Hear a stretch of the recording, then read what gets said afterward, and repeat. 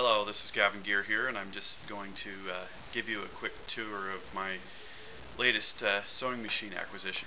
So this is the sewing machine here. It's a typical industrial sewing machine setup where we've got a 48-inch wide table, top surface, and then we've got the sewing machine head, which you can actually rock backwards to access the components for.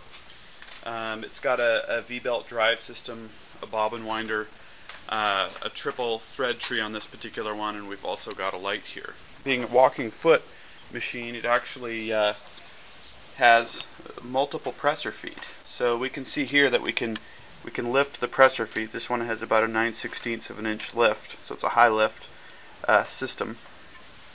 And if we go ahead and start sewing, you'll see that the 2 feet actually alternate, and this means that there's always a presser foot in contact with the material, clamping it even while it's being fed. And while it's being fed, it's also got a needle feed action, which means the needle is pierced down through the material. Now we can go through many layers of material here and still be able to feed, because of this needle feed and walking foot action.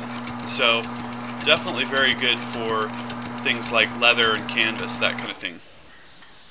In order to control the stitch length and the forward reverse action of the machine, we have this stitch length lever here. So if I pull this all the way up, the machine will stitch in reverse.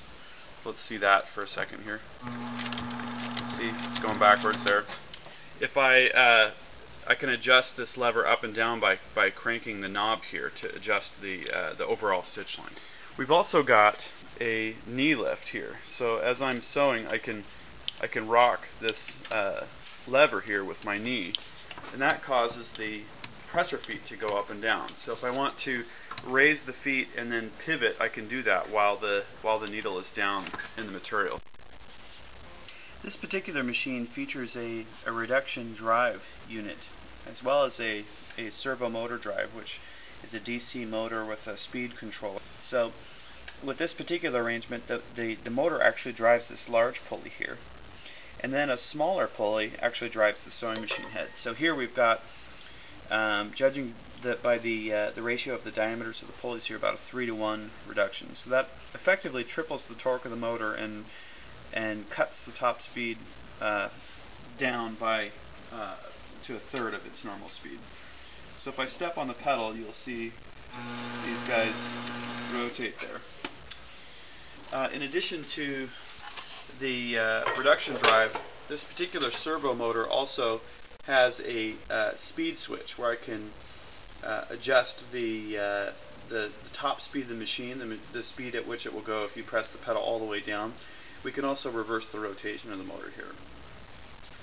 We've also got a 110 volt outlet for our lamp. So if we turn the machine off, you'll see that it also turns off and on our light here. So this Pfaff 545 is a very nice large bobbin high lift machine for industrial sewing applications. The addition of the servo motor and the reduction drive makes this machine very easy to sew with.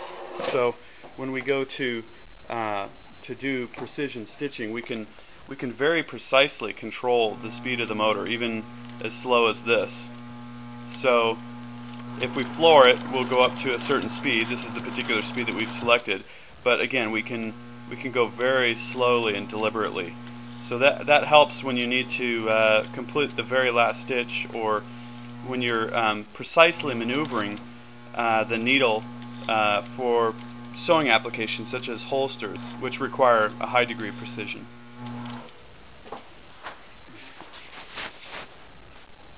That's it.